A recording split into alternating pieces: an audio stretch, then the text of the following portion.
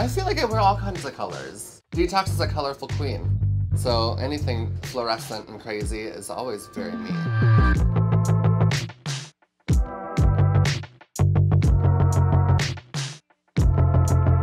I feel like a big pink dream. Hot pink and the original Pride flag represented sex. So what better person to represent hot pink and sex than myself?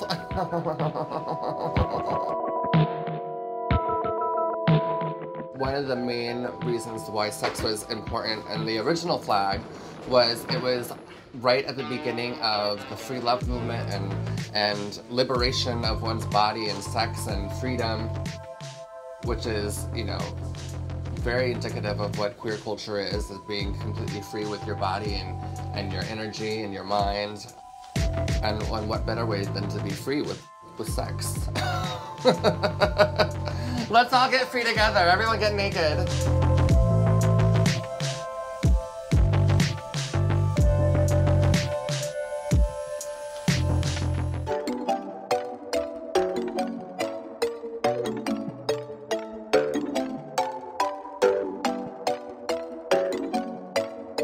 She's living. You giving life, mama.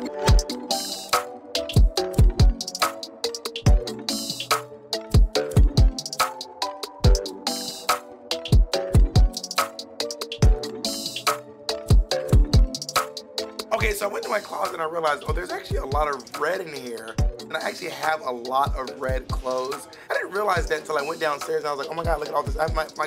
My closet is color coordinated. This may shock you. I kind of accidentally became like a red queen. Like a queen who's always rocking a crimson, you know what I mean? A nice crimson queen.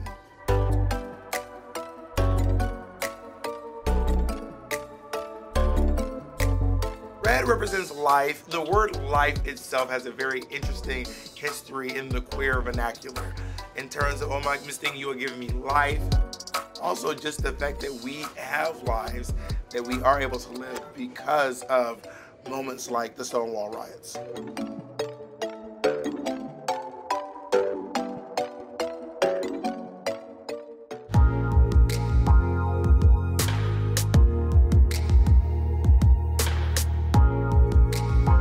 So orange is not my typical color, but I kind of like it.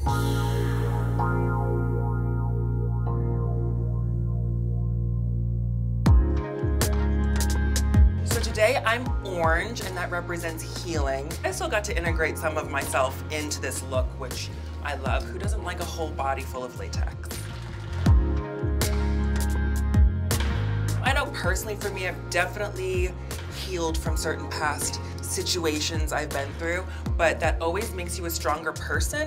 You're more self-aware, you know what things to stay away from, and things that you went through, once you get over them, then that's when you get to be who you really are. All those things that happened to me in my past have made me the person that I am today and the performer that I am today. So I'm actually grateful for all of the hardships and moments that were kind of rocky in my past, because I'm stronger for it, so it's a positive thing.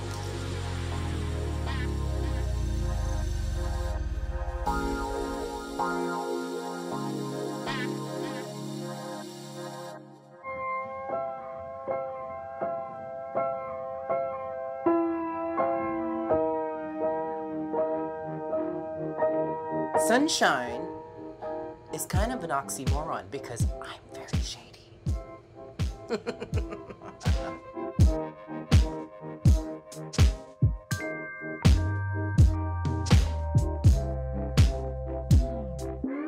Yellow represents sunshine, and it's a part of the original Pride flag. Sunshine is such an important part of Pride because I believe that sunshine is about love and life. You know, I don't remember ever wearing the color yellow, but I kind of think that it suits me.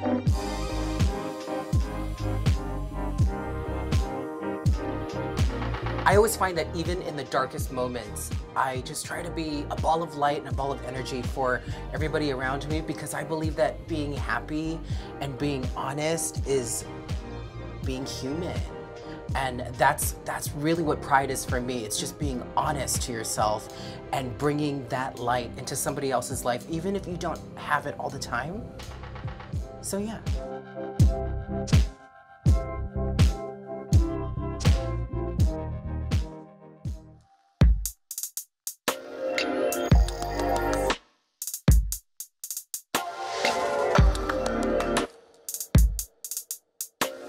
I'm wearing green today. Verde que te quiero verde.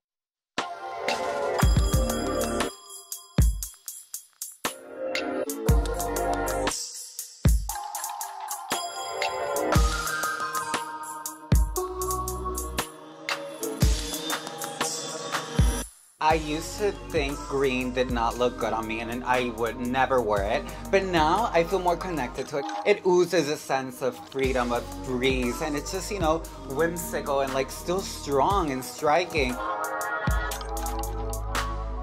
I've come to love the color green, honestly. It really represents nature and the pride flag. For me, it represents hope. It represents blooming. It represents spring, you know? And for us Caribbean girls, you know, it just soothes us. It just brings joy. And it's so appropriate that I'm April, you know, because I'm always blooming, always full of life, always hoping for a better, you know, environment, a happier place for everybody.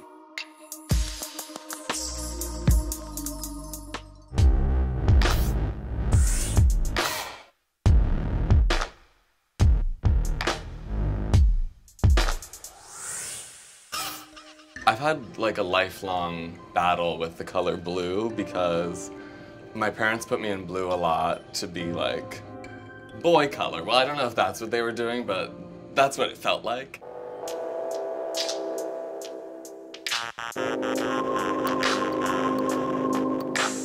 Today in this turquoise, I actually feel kind of fabulous. Turquoise was designed to represent magic or art. I think it's the only one that has slash in the middle of it. Magic slash art, which I love because like the transformative power of art has been seen as having magical powers for society.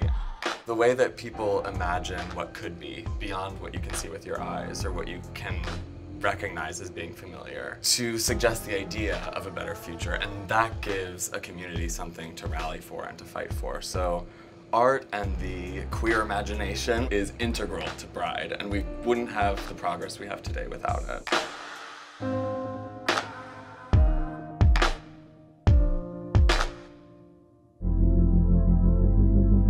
I have indigo, which stands for serenity in the original Pride flag.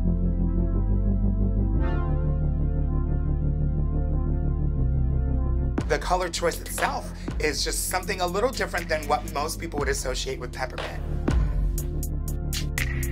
Indigo originates in India, and that really reminds me of the deep spirituality and culture that trans folk in India have.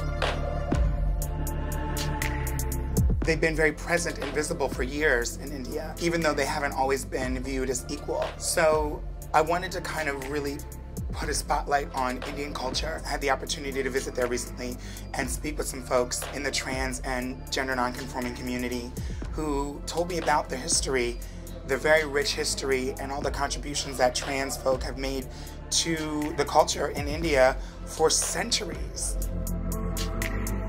It's very humbling, and so I really wanted to pay homage to that.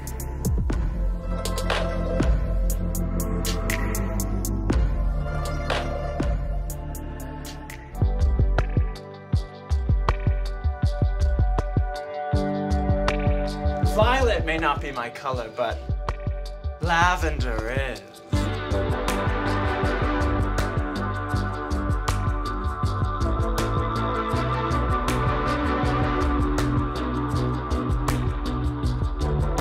I remember when I was a kid, I was probably like 6. Purple was my favorite color.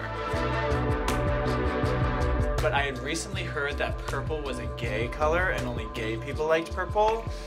And so I didn't want to be labeled gay, and so I said my favorite color was orange, which is a healing color, and I think I was healing myself at that point. Now I'm super proud, I'm super queer, and I'm super spirited. Pride started as a protest, as we all have been saying recently, and it's a conversation that needs to keep going. All of the queer voices in our community are not being heard, and I think it is our job of people of privilege within the queer community, as us Drag Race queens are, to really just make noise, be a voice for the voiceless.